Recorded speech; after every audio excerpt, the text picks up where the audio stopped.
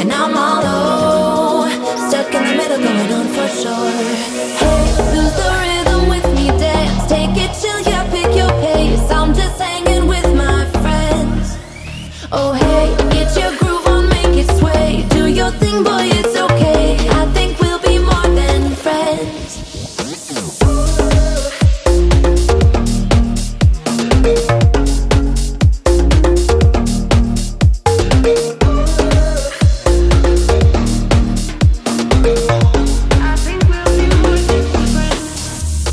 My green times are better in the bedroom. Make you singing in falsetto.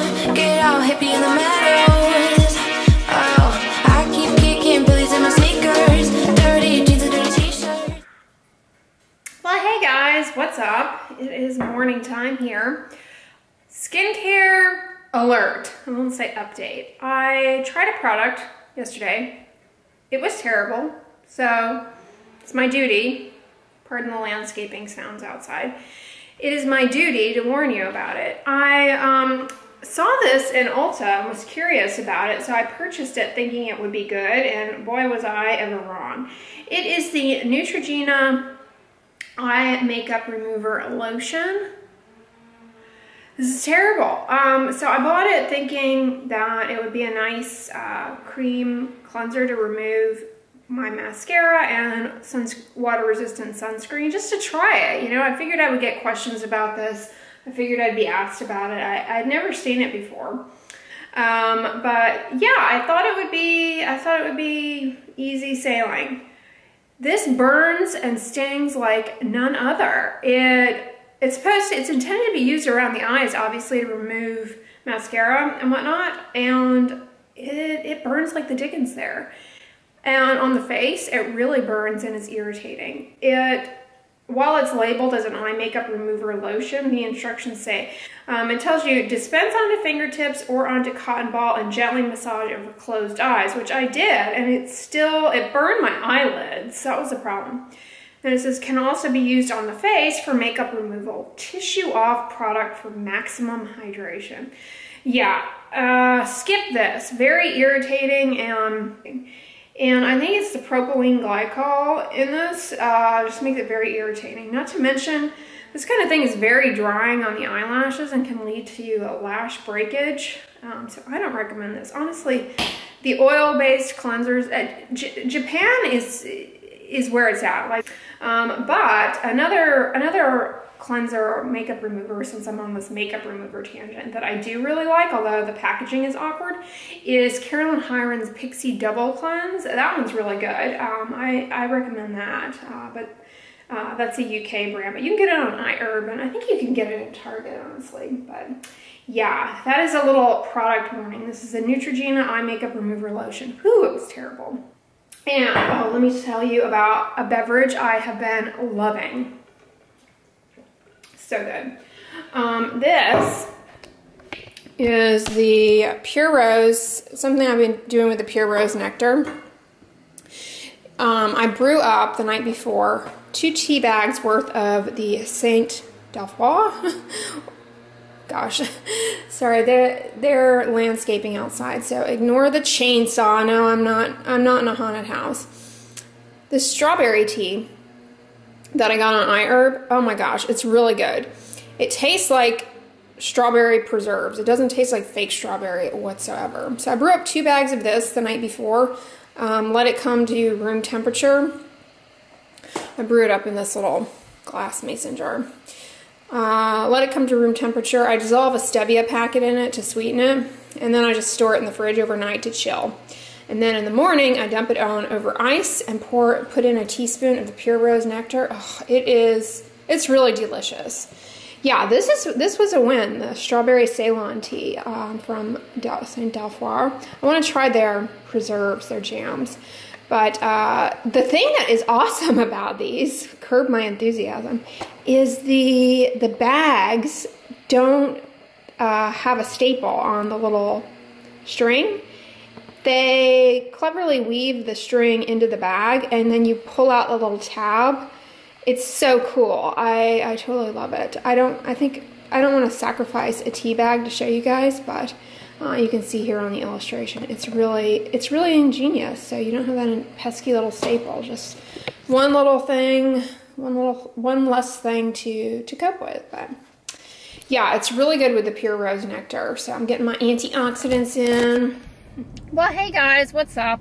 It is the end of the day and I am going out to have my eyeballs examined. It is that time of the year where I get my contact lens prescription updated and whatnot. So fingers crossed that my eyeglass prescription has not changed, because I just got those new Warby Parker eyeglasses, and it'll be just my luck that my eyeglass prescription will suddenly change. It's really important though to make sure you get your eyes checked. It's kind of a nuisance, obviously. Like, I always sort of, particularly, you know, in my younger days, I always resented that you have to go every year and have your prescription renewed. But it's actually really important, you know. Subtle changes in your vision can really compromise how, I mean, obviously how well you see. But you're not going to be aware of it. For example, when I wasn't born nearsighted, I developed that in college. And I was in total denial that my vision was going. I remember I used to sit in class and I would get so annoyed with the instructor. Like, why don't they make the fonts on their PowerPoint slides bigger? How are we supposed to see that? And my classmates would look at me like I was losing my mind. I was in total denial. And then I went and got my eyes checked, and they were like, ma'am, you are nearsighted. You need contact lenses. And probably, I don't know, 8 years after I started wearing contact lenses, I needed an upgrade in my prescription. So I got a little slightly blinder, if you will, slightly more nearsighted. But yeah, I know they have all of these funky like apps and whatnot where you can scan your eyeball, I think, and send it in. And I don't know, I just don't feel comfortable with that. I feel as though, like, in this day and age with all this technology and whatnot, nothing can replace seeing your provider, whether it be your dentist or your ophthalmologist, your optometrist, your primary care doctor or healthcare provider. Nothing can replace that in-person visit, and it's really important to establish a relationship.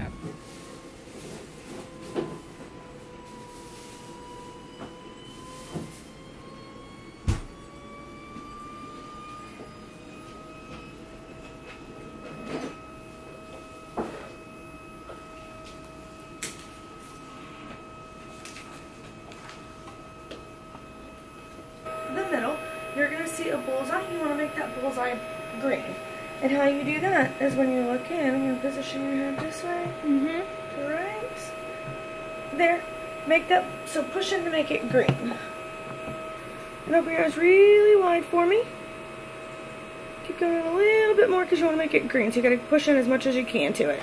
So I'm here in Costco to do my grocery shopping, but good news, my contact lens prescription did not change, nor did my eyeglass prescription, obviously. So my vision is the same, but my eyes always water with those vision tests, like where they puff the air in your eye, and this makes my eyes water. So that's why I look like I've just gone through a dust cloud or something. But anyways, I was going to share with you guys, my optometrist, I was pointing out to her that I wear the dailies. I have to wear the dailies, daily contact lenses. Ever since I moved to Houston, the allergies here just, I can't tolerate non-daily contact lenses. And even the dailies have been giving me problems where they like flip out of my eye. And I normally wear AccuView Oasis dailies. She said that those are thinner and so they don't hold on to moisture as well, and they will dry out more readily and pop out. And she recommended actually the Kirkland brand of contact lenses. She said is like the top performing contact lens right now. And she said, I don't know if you guys are familiar with what Costco does, but basically they will go in and they'll like say a certain brand and they'll put their label on it. And the Kirkland label contact lenses. They're exact same contact lenses as the brand My Day. So if you wear My Day contact lenses, consider the Kirkland Signature versions. But anyways, she said that those are thicker, and she gave me some pairs to try out, so that's what I'm wearing now, and they are a lot more comfortable. So I might end up switching to the Kirkland Signature contact lenses. Whoa, how cool is this Cuisinart waffle maker? You can pour the batter in the top. That is so handy. I love it. I'm tempted to buy one, even though I never ever make waffles. Yeah, I watched that mommy vlogger, Liza Adele, and she always buys her little boy these little frozen waffles, and I always think to myself, oh, I should get some frozen waffles sometime, because I actually, oddly enough, really like them. And I'm strange. I prefer the frozen waffles to like the homemade ones, like the homemade Belgian waffles. I just like them better. I love the Kashi ones. I think the Kashi ones are vegan.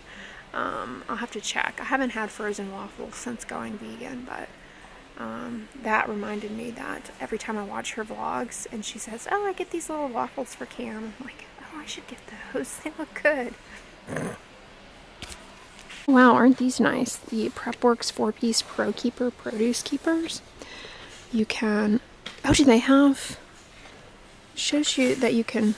I wonder if they have a straining bottom so that you can clean your produce in the container. These are really nice. It has an airflow vent, too.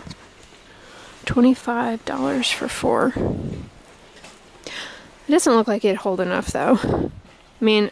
It'd be good for like berries and stuff, but it doesn't look like it would hold enough of my Costco produce for it to be worth it. Whoa, NutriBullet has a Bluetooth enabled blender. Are you kidding me? How precious is this blender gonna get? I can't imagine why that would be useful. Oh, I guess you can store your smoothie recipes in it or tell it to make one for you. This is odd. I still use my Ninja. I've had my Ninja. My little Ninja, it's a Ninja Pro. I use it every day. I use it to make a smoothie for breakfast.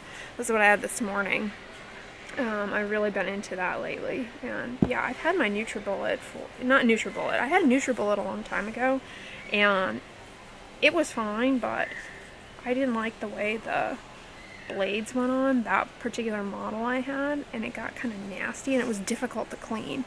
The Ninja is a lot easier to clean. I've had it for going on 4 years now, I want to say, and it's really been good. But I always get tempted with the Vitamix Blendtec ones that I see on the interwebs, but I don't do a lot of like blending other than what I do in my Ninja, so I don't know that I need it. Plus the counter space, the Explorian. It's one of those things where you're like, oh, I wish I had one from time to time, but for the most part, it would be annoying to deal with that on the counter. Speaking of Kirkland Signature label, this organic kombucha ginger lemonade, I bet you, is the same exact thing as Synergy's.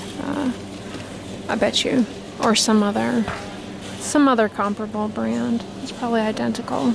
They just put their label on things. I don't know exactly how it works. Like, I think they buy it and sell it at a slightly reduced value with a slightly reduced price with their label. But yeah, it's always good quality. Same holds true with their wines. Like if you like Chateau Saint Michel wine from Washington, it's Washington State, Kirkland Signature wine, same thing. So, update on the PB2 powdered almond butter that I got several Costco vlogs ago.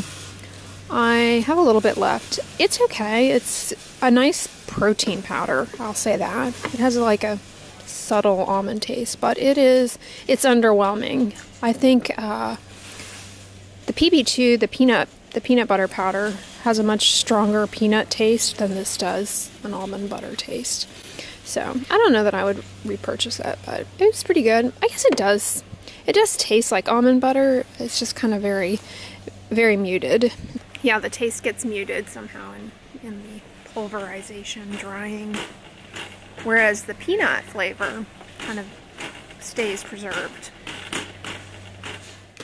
All right, so from Costco this week, I got another bag of 4 packs of frozen organic rice cauliflower.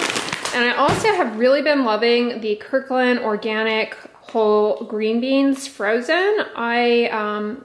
These are really tasty. I have not tried preparing them in the air fryer though. I understand you could do that with at least fresh green beans. I'd like to give that a try sometime. Let me put this in the freezer and I'll show you guys everything else that I got.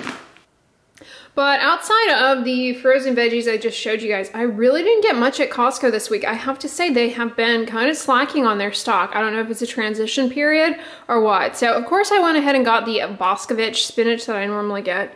I had a moment though of consideration of getting some romaine heads, but then I just defaulted to my usual.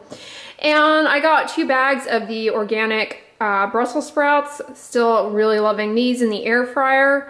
Sad news though, there are no Volupta beet chips at Costco anymore, which makes me sad. But not only are there no more Volupta beet chips, but there are also no more of those dried mushrooms that I really enjoy. So hopefully they'll get something back in stock. Moving along to Kroger, I got a head of green cabbage. Really been into cabbage soups lately in my Kosari slow cooker. And I also love having these on hand, and I am currently out of them. The no salt added diced peeled tomatoes and juice from Crohair. I got 3 cans of those. I had a coupon and they were on sale, so I think I love to just have some of this with the cabbage in the slow cooker. I love that combination of tomato and cabbage. I of course got 2 yellow onions and a head of garlic, and then I got 2 things of cauliflower. I also got more chayote squash, and I almost thought they were out of turnips this week, but they had moved them to another bin, and I was gonna say, what is going on with the produce? So I got turnips, and then I got radishes as usual. I got 4 bags this time. Still adoring those in my air fryer. And I still have a large bag of the Kirkland triple berry blend of berries in my freezer. So I haven't been buying that much fresh fruit, but I have really been enjoying these little passion fruits that I get at Kroger in my smoothies in the morning. I love having one or two of these in the smoothie with some vanilla protein powder and a teaspoon of the pure rose nectar. It's a passion fruit rose smoothie, very good. It's also good with some orange slices thrown in, but I forgot to get more oranges. I've never had these, they're called pepino melons. I've never had these before, so I thought I would give them a try because I have not had them. I like melons, and that was my ice maker. And they look pretty. Anything that's purple and white, I don't know, I'm really jiving on that. And then from Kroger, I got my Dentec Easy Brush flossy things that I love. I saw Oral-B came out with a version of these that looks like it'd be good, but they were quite a bit more expensive. They were more expensive.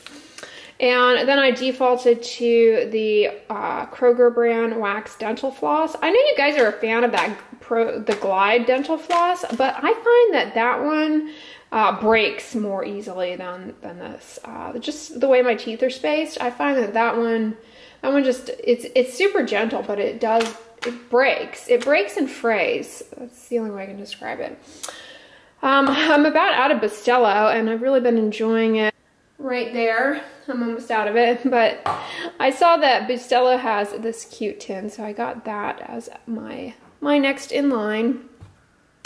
And these are the hairbands that I wear in the morning. You guys always ask me about. I linked them down below, but they're the Goody Ouchless, and they had them at Kroger, so I got some more of them. These are the best. They stay in place. They're not too tight. They're not too loose. They don't pop off. And they're not too thick. They're just right. They're not too wide. They're not too narrow. They're perfect. They're perfect, at least for my head shape and my hair texture and that kind of thing. I didn't get a new candle this week. I have been enjoying Fraser Fir though from Tuscany. It was a good one. So yeah, that's everything that I got at Kroger and Costco this week. I had a good eyeball checkup. I'm gonna conclude the vlog here. I hope you guys enjoyed it. And so yeah, if you liked it, give it a thumbs up, share it with your friends, and as always, don't forget, sunscreen and subscribe. I'll talk to you guys tomorrow. Bye.